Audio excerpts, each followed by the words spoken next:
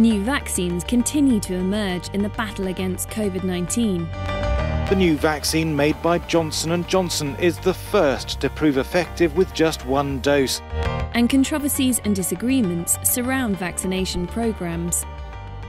The European Union launched a scheme that could block exports of coronavirus vaccines.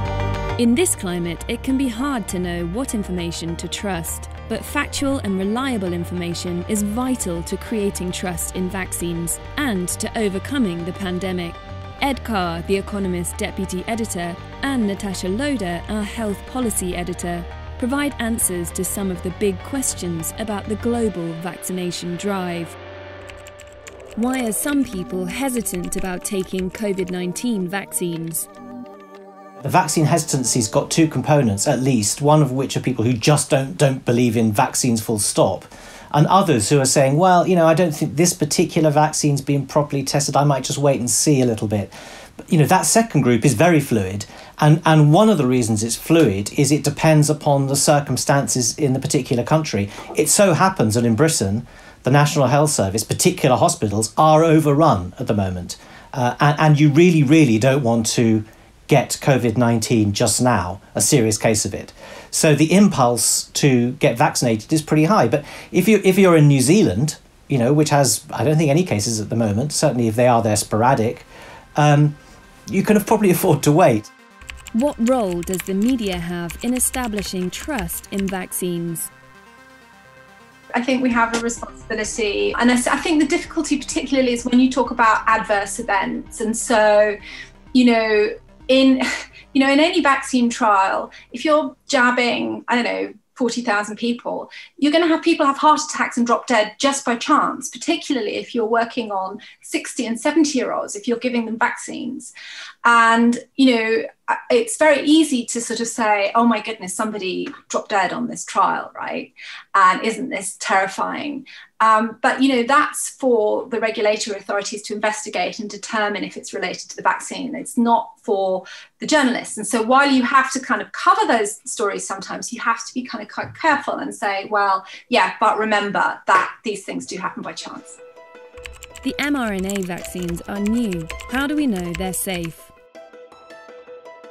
I think it's worth remembering that although this is a new platform for a vaccine, that doesn't mean we haven't been testing these mRNA vaccines for quite a long time, because they've been trying to use them to make cancer vaccines, which are actually pretty difficult to make, and they haven't been that successful. But they've been trying for a long time with this platform. And the reason is because it's quite easy to tinker with. And, when you have cancers, they change a lot. And so the idea is that maybe you could, match the vaccines to the cancer.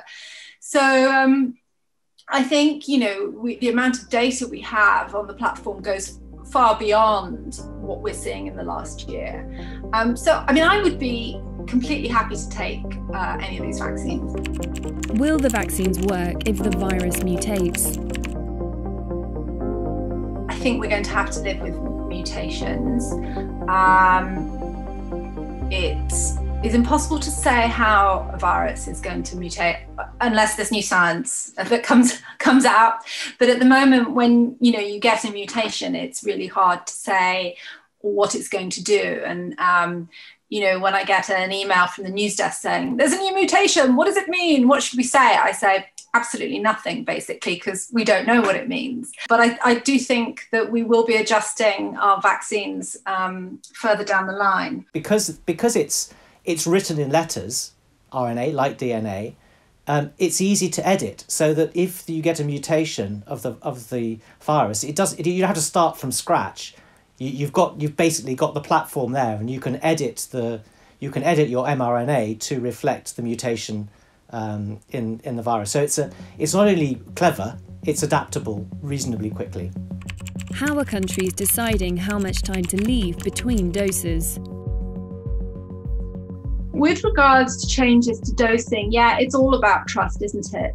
The question is, do we trust the government to be making the best decision? What they've done in Britain, they've made a public health decision that actually they just want to roll out the first dose to as many people as possible, so that you raise the level of protection that twice the number of people have, from 0 to whatever it is they're getting. It may be 70, it may be 80%.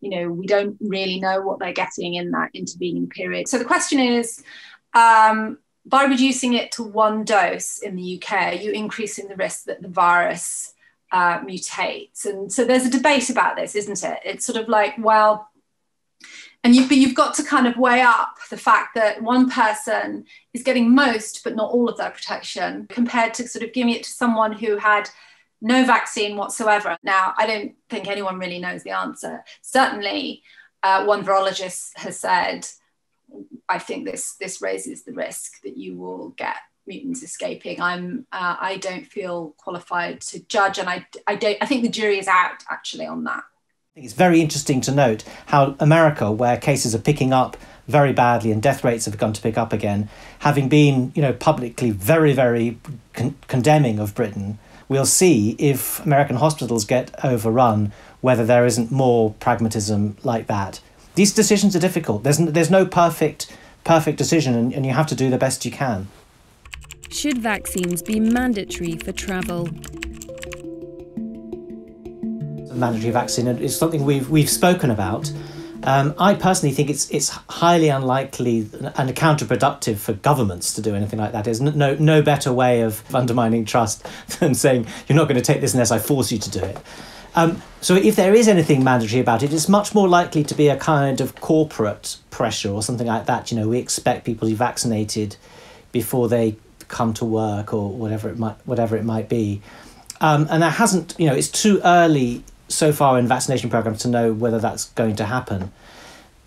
The classic bioethical view of vaccine passports is that it's not a good idea. And economists tend to think that too. It tends to be counterproductive. It leads to cheating and discrimination. It's not terribly useful. But that doesn't mean it's not going to happen. All sorts of things happen. I think the other thing that factors into this is quarantine. And so if you're going from a country with a high incidence to a low incidence, those countries can and will ask you to quarantine for 2 weeks. And so I think as a way of bypassing quarantine, it's quite likely that they'll say, well, if you've got yourself a vaccine and you've been tested and a test for the COVID, you don't have to quarantine. So I think that is really likely. I'm Edward Carr, The Economist Deputy Editor. I hope you've enjoyed this film. If you want to read more of our COVID coverage, please click on the link opposite. And keep an eye out for The Jab, our new COVID podcast. And don't forget to subscribe.